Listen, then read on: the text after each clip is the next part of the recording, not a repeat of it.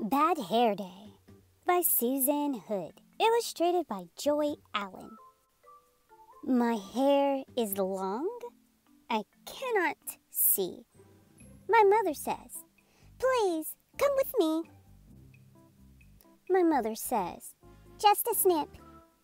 Her scissors go clip, clip, clip. Oops, my bangs are out of line. My mom says, "Wait, just give me time." Snip, snip, snip, clip, clip, clip. Now my bangs take a dip. One side is up, one side is down.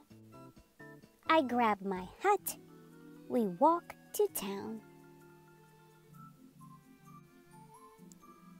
"We will fix it," says my mom. "We will go to Mr. Tom. Please do not fret and do not fuss. Bad hair days come to all of us." Some hair sticks up in the air, giving people quite a scare.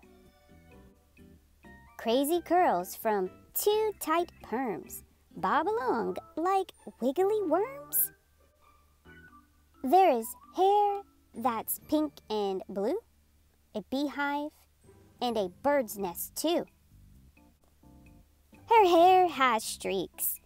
His hair is flat. I'm glad my hair is not like that. One man's hair just blows away. For him, today is a no hair day. Mr. Tom says, "Just a snip." His scissors go clip, clip, clip. I wear my hat to school next day. What will kids think? What will they say? My teacher says, "Hats off, please." Will kids laugh? Will they tease? Surprise, surprise. A good hair day. The kids all want their hair this way.